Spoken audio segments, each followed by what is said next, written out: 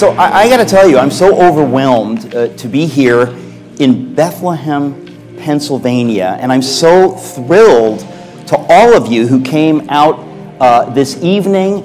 I know that when something is free, people tend to show up.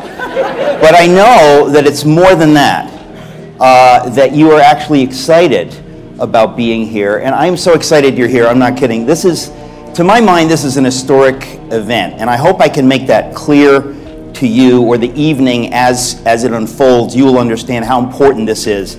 This is not just another Socrates in the City event, although those aren't so bad, but this is particularly special. Now, scientists have unveiled a highly anticipated first image of a black hole. I never believed that this black hole was as big as people said, until we saw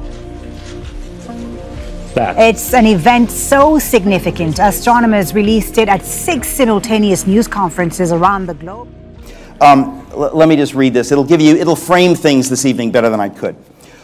While Stephen Colbert has called Michael Behe the father of intelligent design. Now, most of you know Stephen Colbert is a renowned man of science. And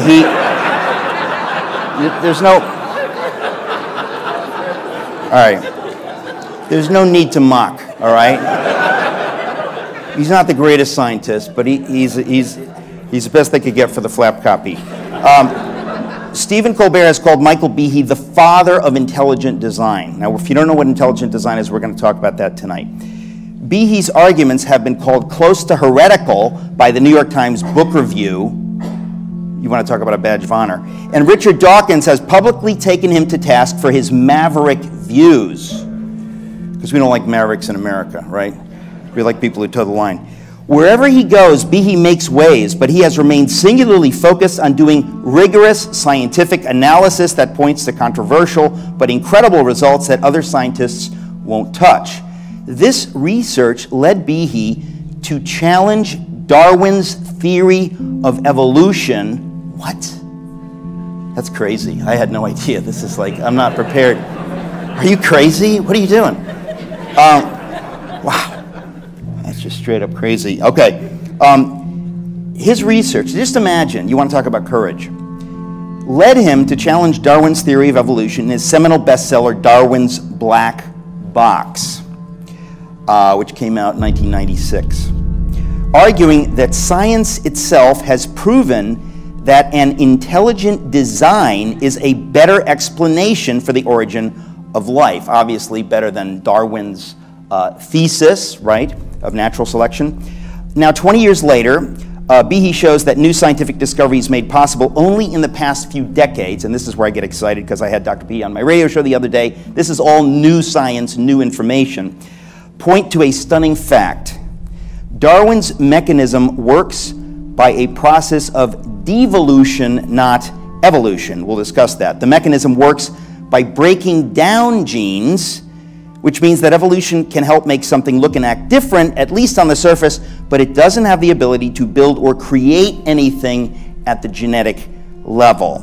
We'll get into that.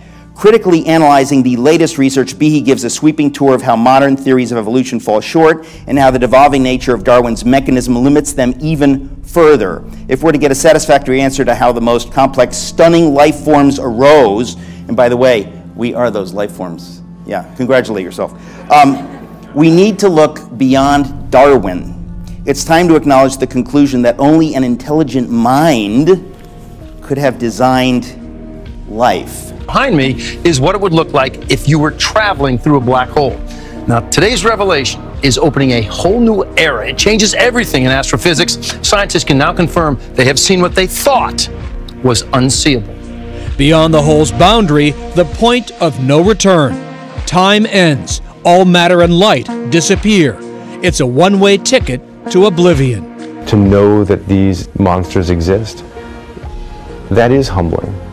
The cosmos just gifted them their holy grail. Surrounding the black hole is a swirling disk of super-hot plasma. The blackness is the point of no return, where gas, stars, and even light are sucked inside, and no one knows what lies beyond.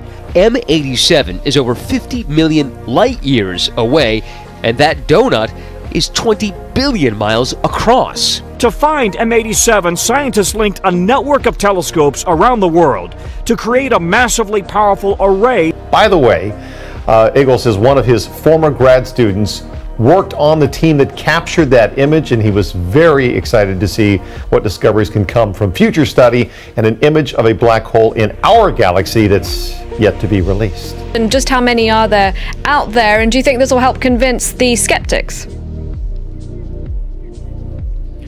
Well, skeptics will always remain skeptic because most of the time they are not using, facts to base their judgment. But certainly this will convince the scientists that there are black holes. And how many black holes there are? Well, this size of black holes, these supermassive black holes, we think there is one in every galaxy, and there are billions of galaxies. So there are lots of black holes. These are black holes that have masses of the order 1 million to 1 billion solar masses. We know they're out there, monsters of space that scientists believe exert enormous gravitational force on stars and everything else around them. But every one of these images is a guess. They're so far away, no one had ever seen one. At 44 million kilometres across, the Sagittarius A star, the supermassive black hole at the centre of our Milky Way galaxy, is at least 30 times the size of our Sun. You'd think that would be easy to spot, but at 26,000 light years away, in kilometres that's 2.3 and 17 zeros, scientists say it's like taking a photograph of an apple on the moon. Cosmologists believe black holes are born when a colossal object, like a supersized star, dies and collapses in on itself. The result is a bottomless sinkhole where all known laws of physics fall apart. They say everything collapses into nothingness. That includes all matter and even time itself. These are the kind of things that make you realize that there's a world that's been inaccessible to us that we can now see. Maybe the most puzzling question: where does material go after it's pulled into a black hole? A question that even the clearest picture may never reveal. It's still too early to conclude whether this affirms or challenges what we know about the laws of physics and space.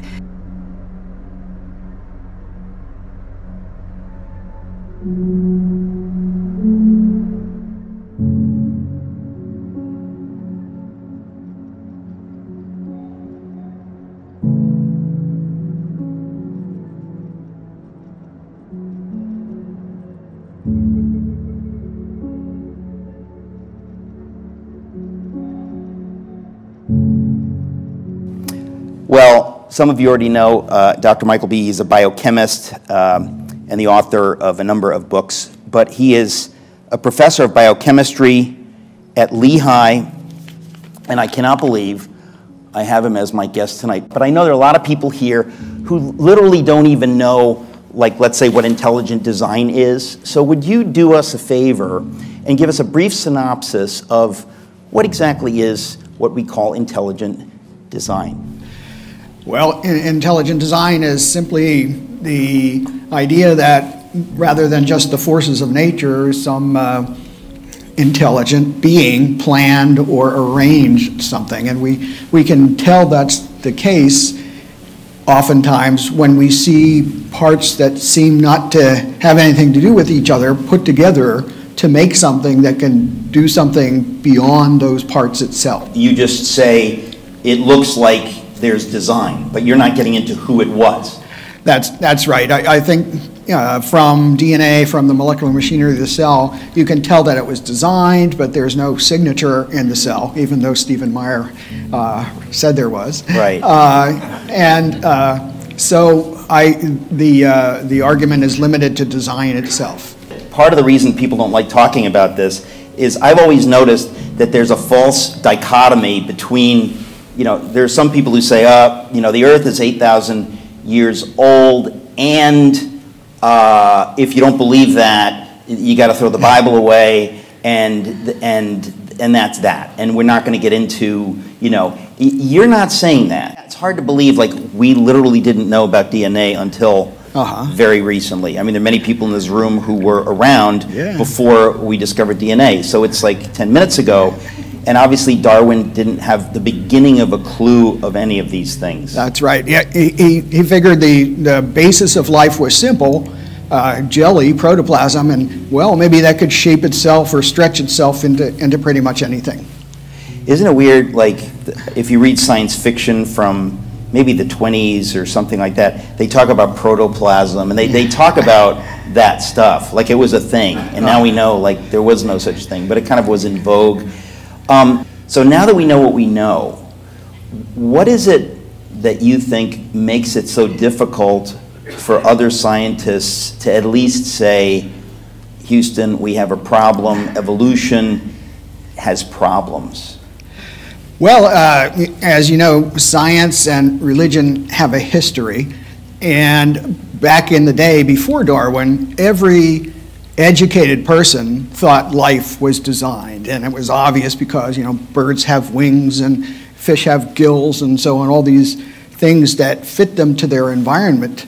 And Darwin proposed this non-intelligent explanation for life, and biology, which was then kind of struggling to become a professional science in its own right, loved it, because now we don't have to ask, you know, the pastors and the ministers for permission to say something about life. We'll just figure it all out on our own. So there's a kind of a professional jealousy. People want biology to be able to be explained in the same way that physics and chemistry can be explained. So there's a history. So the big news that enables you to write this devastating book is that it's no longer speculation. We now can look at the actual mutations and determine whether they are helping the organism and how. And based on your research, well, it turns out that they do help them. There's lots of mutations that help. But the bottom line is that overwhelmingly, the mutations are ones that break things that were already there. They take genes that are working in some organisms and figuratively snap them and throw them away, and that helps in some circumstances. I just imagine a lot of people are thinking, well, so what? In other words, if mutation is, the genetic code is broken here and that helps, why is that a problem for Darwinism?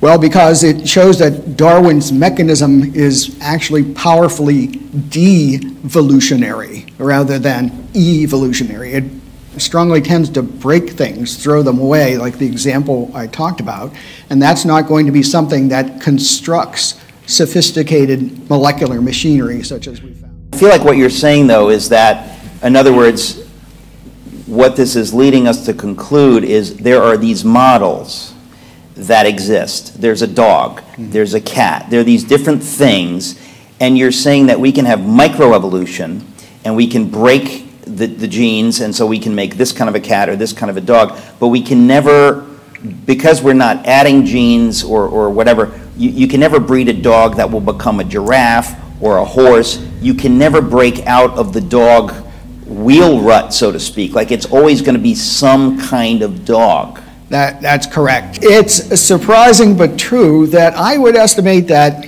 at least a third of professional biologists, academic biologists, think that Darwin's theory is inadequate, that it doesn't. Stop. That's amazing. Yeah. Say that again. About a third of non-intelligent design academic biologists are fed up with Darwin's theory. Okay, that's huge to me, like to hear that. Yeah. Okay. And yet, it's only talked about in professional journals and meetings. When the public media gets hold of it, it's all Darwin all the time, and it is presented as a united front, that science says that Darwin's theory is known to explain everything. But professional biologists know there's problems with it. And what is the big fear? I mean, is it fear that science is pointing to something like the God of the Bible, and that's just repulsive to some people? I mean, is that it? Yeah. Yeah. Wow.